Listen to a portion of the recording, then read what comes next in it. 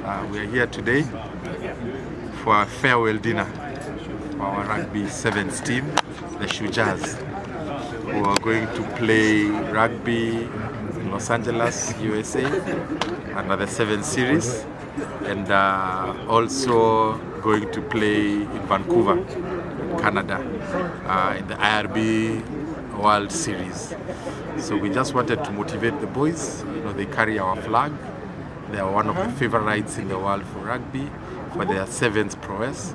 And as a ministry, we thought that we would just motivate them.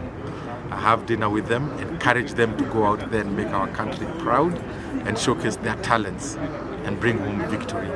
So it was an informal dinner, just to hang out with the boys, laugh, share a meal, and pray for them and encourage them, so that they know that they're out, they know when they're out there playing for Kenya as our country, that they have a government that cares.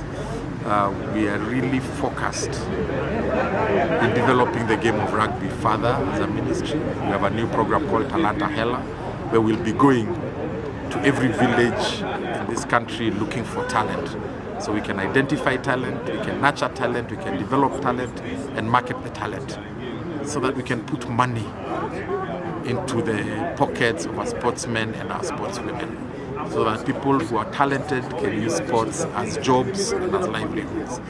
So we are encouraging our rugby federation here to also invest a lot in junior rugby, so that we bring a pipeline into our national teams. As a rugby fan, I'm really excited about this team of ours called the Shujas, and I know they're going to make us proud as they go and represent Kenya. Asante.